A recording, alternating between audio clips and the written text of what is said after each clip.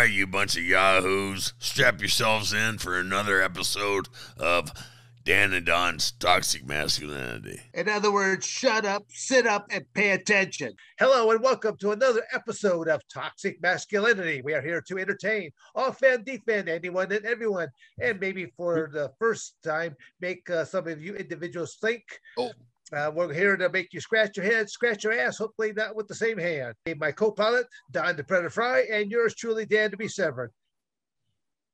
All right, so there we go. So we got that, and we got Don. You've already been chatting with Brian along. Why don't you simply introduce our guest, even though he probably doesn't need an introduction. But anyway, throw it out there, Mr. Frye. Oh, you ruined my intro, man. I'm This sorry. man does not need any introduction now that Dan Severn has blown it. Okay. Excuse me. Brian Cage, how you doing, sir? Doing well, guys.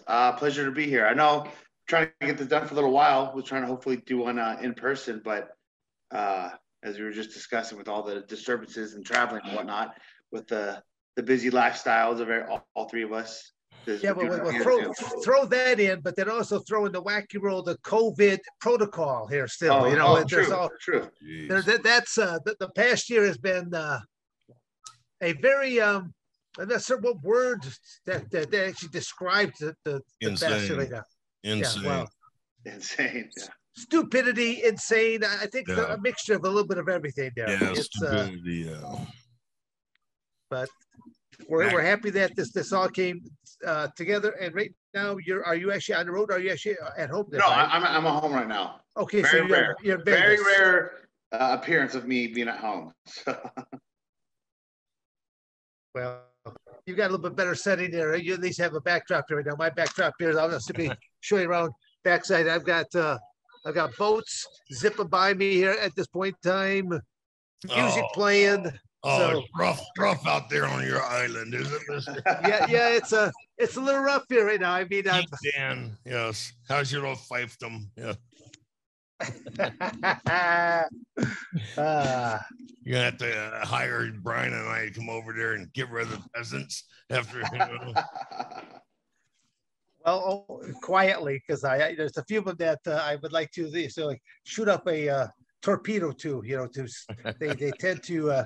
Well, we've had so much rain as of late that the water level is extremely high, and I have a property that would normally be almost an acre.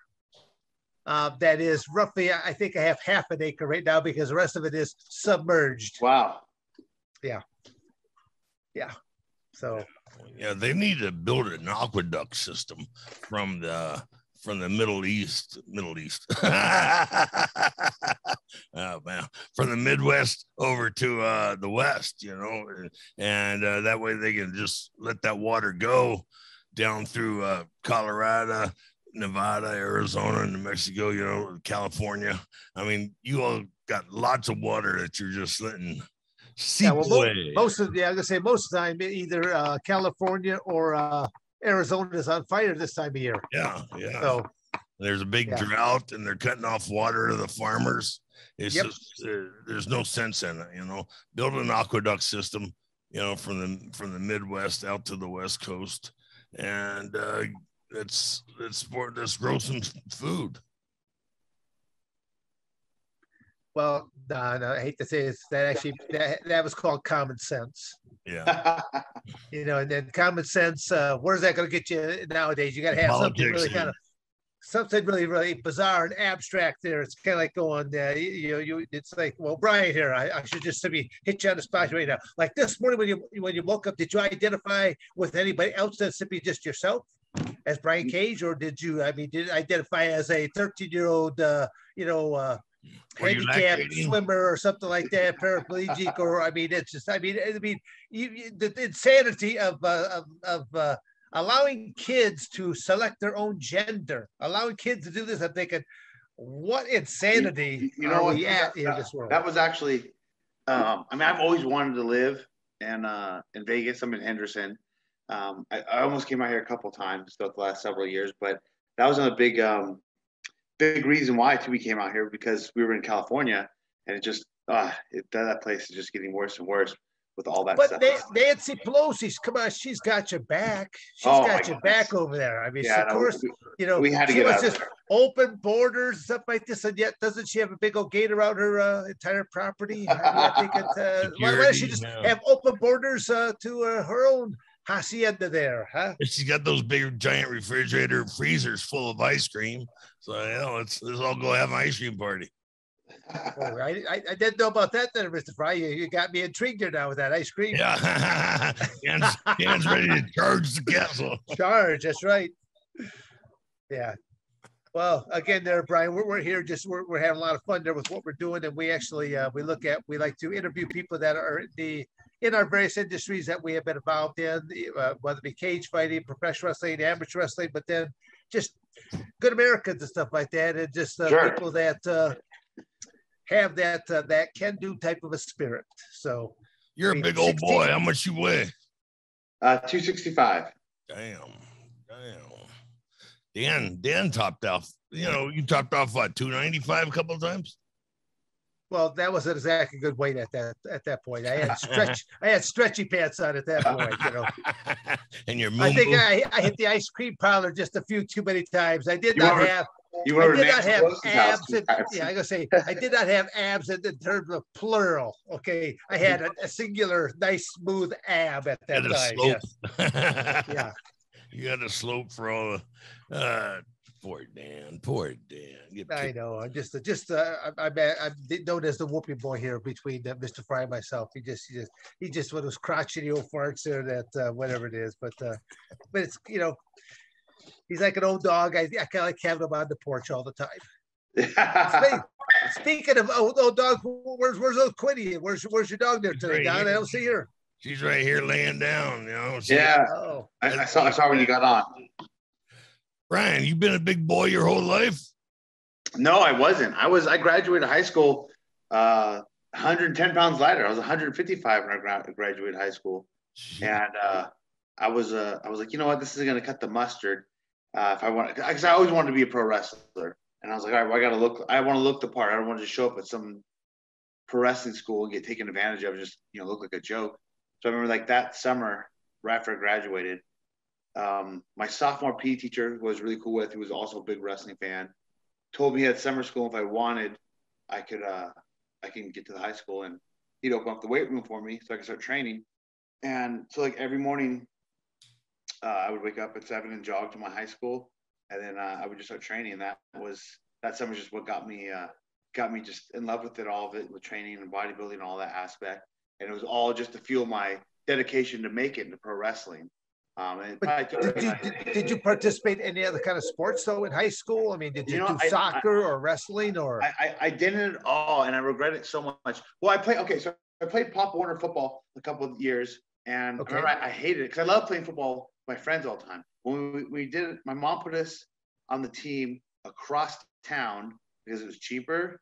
Yeah, when I say we, it was me and my older brother did it, and none of our friends were on there, so like I hated going there. I was like, I don't want to go play it. So I was like turned off by that, and I didn't want to be a follower. Because everyone went to high school, like everyone was like, "Oh, you got to play football," and then everyone knew how much I wanted to be a wrestler, so they would say, "Oh, you should go on the wrestling team too." And I remember then I would get so upset about it because like, no, it's not the same thing. Like that's not the wrestling I want to do, and I'd get like offended. And then I did some of it with my friend who was the coach for a junior high in my hometown, and I would go in and train with him. And even in pro wrestling school, you do some of the basic stuff to learn some fundamentals. But I was like, man, I realized how much more beneficial and helpful it would have been had I done amateur wrestling beforehand.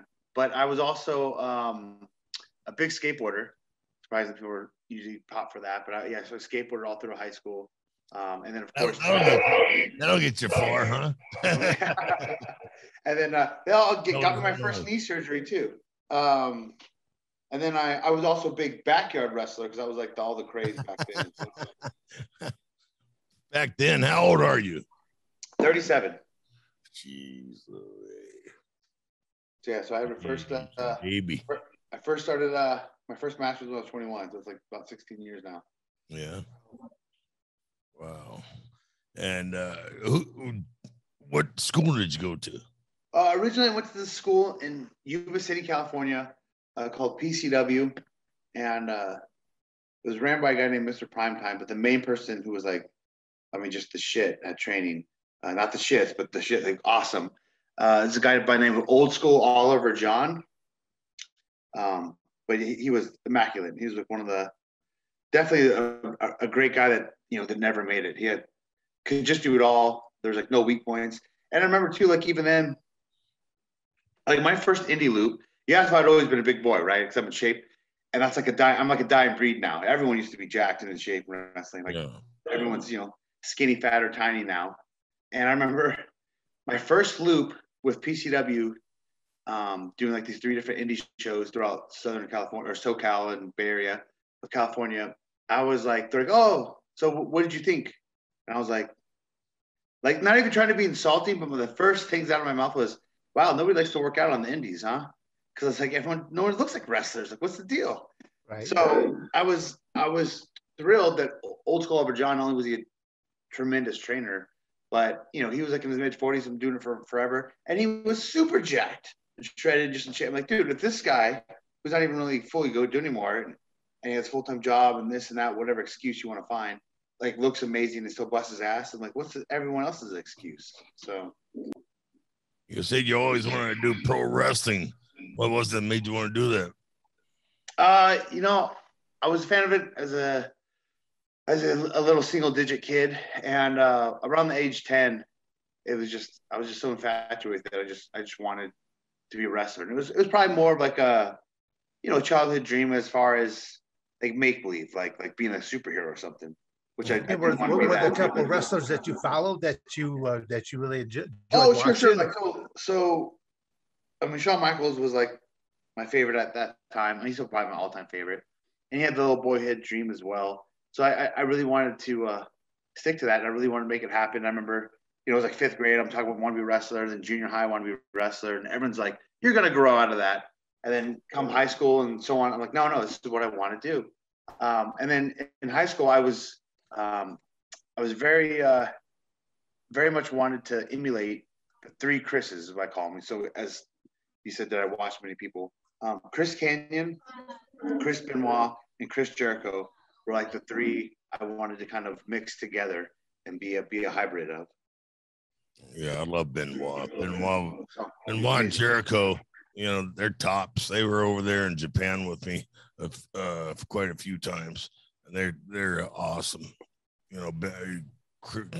Chris Jericho, he knows everything there is to know about pro wrestling. He's amazing. And he's still doing it. He's with us now. So yeah.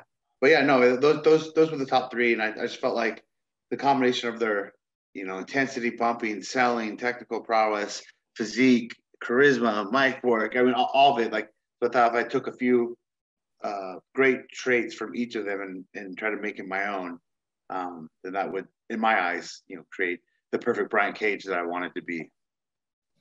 What did you tell me? What you learned from each one? Can't leave hanging. You just leave us hanging there, man. Well, I mean, I obviously gotten to talk and cross paths with Jericho plenty of times now too. You asked where I first started training. I give a lot of my credit to Chris Kanyon to help break me into the business and get me out of California and help get me to WWE. I was there in Deep South Wrestling, south of Atlanta for it was probably for about 8 or 9 months before they closed their doors. But I was there uncontracted, but I was one of only 2 people that were there and that were allowed to train and be part of every single show with all the signed talent. And then after doing that, it's what led to me getting contracted shortly afterwards and then going to Florida Championship Wrestling under a WWE developmental deal. I mean, definitely out of the 3, Kanyon was, I mean, not because I was close to him, he's my friend, but he had a very innovative moveset and very innovative offense that always popped me and stuck out to me as a kid watching it. And I remember everyone wants to have like the match of the night, but Kanyon, whether he did or didn't, he'd always have some sort of new move or sequence or something that I've never seen before. So it would always resonate with me and stick with me. So they're going forward. I always wanted to have match of the night as well. And if I didn't, then at least almost every single show I've ever been on, someone's came up to me, whether it be a fan, a wrestler, an agent, whoever, and will say something about a move or something I did that they've never seen before. So that's kind of like a little feather in my cap that I've been able to continue that aspect. And I've gotten slight comparisons to all three of them too, unknowingly from people. So that's also another little, I guess, a little credit. Like, oh, you kind of remind me of Benoit. Oh, that reminds me of Kanyon. Oh, that reminds me of Jericho. So how'd you meet each one of those guys? Benoit I only met in past a few different times when I was backstage, both before I signed and after I signed, just the extra. Kanyon I originally met actually as a fan. I was at a Monday Night Raw at Arco Arena in Sacramento, and I had a "Who Better Than Kanyon" sign. I was a little saying, and it was during the Austin Appreciation Night when Kurt Angle came out and like sprays everyone out with milk. And whatever. Long story short, he saw my sign. He came back out, and he gave me like the "Who Better Than Austin" shirt that he had that night. And he gave it to me. Then he signed that, and he signed my sign. And it not only was I so ecstatic about it, but at the time I think I was 17, but like it just fueled my desire to be a wrestler that much more because I wanted to make another fan's night that much, or that memorable as that had just done to me. I remember I posted on it on his website, and the webmaster had like forwarded it to Kanyon, and then he had randomly emailed me, and I'd email him back and forth, and then and then he started getting able to get his comp tickets whenever they're like within our state and whatnot. And then eventually when he got released, and I was running my own shows up in Chico, California. And then he came in and he worked one of our shows with us, which was phenomenal. And I started training with him. And then he got me over I went to his place, Florida, for a little bit to do some stuff over there. And then he's the one that put the word in and got me into Deep South Wrestling. So I obviously I knew him very well. We had a very good friendship with him, and he helped me out tremendously. And then Jericho, I'd met in passing as well. I didn't know Jericho until probably right before the very first Jericho cruise is when I really met him, if you will. Yeah, he's a good guy. Oh yeah, he's great. He's great. Yeah, it's amazing watch those guys. In the ring, you stand backstage and you watch it like a fan. When Jericho or Benoit were out in the ring, and I know everyone shits on Benoit now too, right? Because of what happened. I don't. Chris was my friend. I mean, I don't know what happened in the last 72 hours of his life, but he was a great guy up till then. He was my friend, and I loved him. It's not like I'm like gloating about any of it, but like exactly, I don't rap it either. People can say what they want to say, blah blah, make it. And I like to others want to attack everything and blame it all on steroids too, just because wrestling gets like that bad rap with it. But I'm like, really, because that's not happening like in any other community that has, a performance enhancements going on. Where people, like that wasn't like a roid rage 72 hour. Like that was, I don't know what was happening. But regardless, I mean, his personal life had nothing to do with me and nothing to do with why I was a fan of him. So needless to say, like that was still, horrific incident that happened.